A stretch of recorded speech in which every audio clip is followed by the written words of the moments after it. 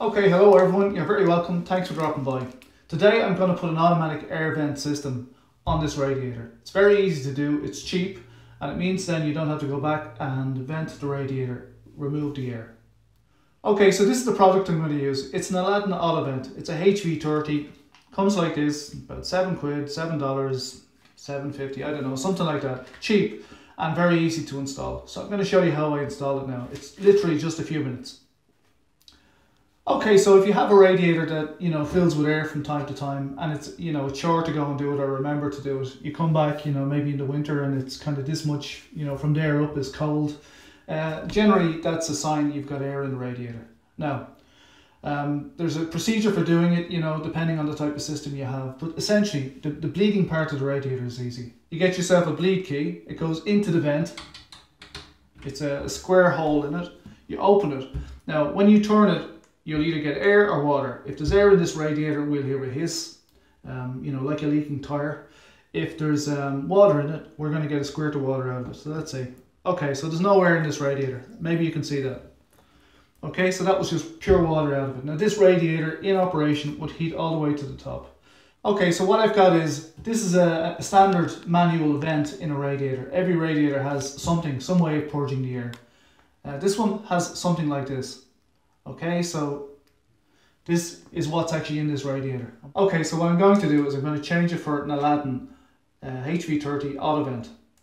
Okay, and what this does is it removes the need to go along and bleed. It's an automatic air vent. It'll bleed the radiator automatically. Okay, so here's a closer look at this Aladdin HV30 Autovent.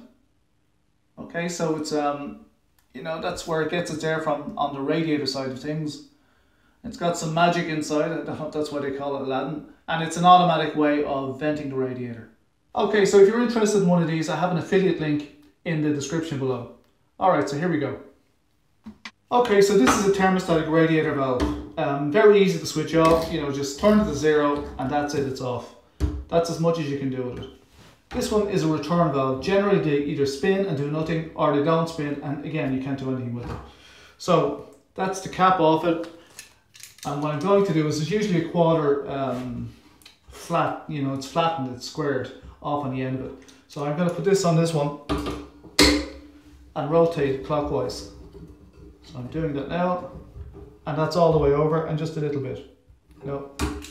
A normal operation on these radiator valves is probably a plastic head on them, and you can only put so much pressure on them. If you put a spanner on them, be careful, you could snap stuff. Okay, so this is the vent that's in the radiator at the moment. It's got a little hole in it and it's got a plastic thing, right? So the idea of that is that you can rotate it independent of moving the actual vent and direct the water or the air out of the system, out this little hole. So what I'm going to do is I'm going to turn it so that it's pointing out this way. I've got a glass and I'm going to open the vent now. Now, I don't know what you can see, but maybe you can see it. What will happen is, because the radiator is switched off, at some point that water is going to stop. You can already see it's diminishing. Okay, so that's all I get out of it. Water doesn't compress. Now, that's the water up to the point at the the middle of the radiator. When I take this thing out, that level is going to drop to the top or to the bottom of the hole, so there's going to be a bit out. What I'm doing here is I'm putting a towel on the floor just to catch that. Right, so I don't know if you can see it in the shop, but there's a towel on the floor. So that's it, look, it's open, there's no more water coming out of it. But when I take this guy out, there might be. Chances are there will be. Okay, so here we go. Okay, so this is just a 10-inch adjustable spanner. Okay, nothing special, but necessary. Okay, and I'm going to put it on this. Okay, so it's on. Now generally these are held in with an O-ring. So once you get it by the O-ring, that's it, it'll come out fairly quick. This one's on an O-ring as well. This is the replacement, the HV30 Autovent. Okay, these are very good. So I'm going to put this in anyway. Alright, so look. One finger. Generally, as I say, they're held in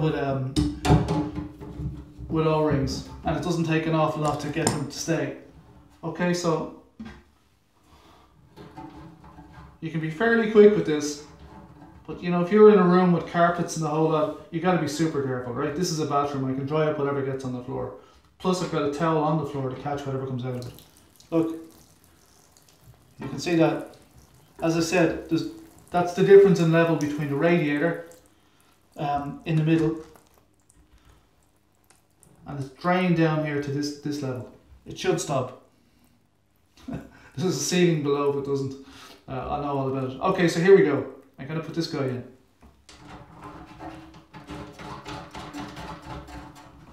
That's it. It's now installed. Okay, I'll do it again. Right, I just took it out.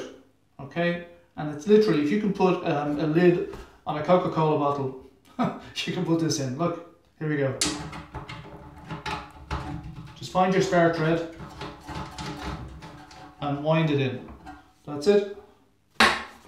It's now in. Okay, get your adjustable spanner, adjust it for this size, and that's not super pressure. Remember, it's held on the O-ring. So look, that's it. It's actually on now. So,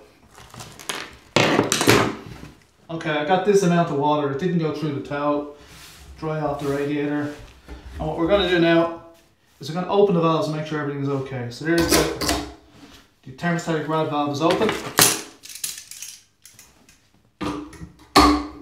And here's the return end of the radiator now open. When you open them, open all the way and then come back a little bit. The reason for that is next time somebody goes at it, it'll move in that direction and they'll know it's not fully closed or fully opened. If it's fully opened and you try and open it more, you're obviously going to snap that stem. Okay, so that's radiator open, cap back on, dry everything off and dry. Okay, that's it. Okay, so be careful, you know, when you do this, because if you can't stop the water, you're in trouble. All right, so, but, you know, if you've got both ends of the radiator switched off and the valves are working, that's the important bit. If one of your valves is dodgy, broken, not fully closing, whatever, then, you know, this water won't stop. But just be careful anyway. That's it there. It's an Aladdin HV30. They're available on Amazon, and there's an affiliate link in the description below. Okay, so if you liked the video, want to see more of them, please thumbs up, subscribe, and I'll see you all in the next video. Bye for now. Good luck.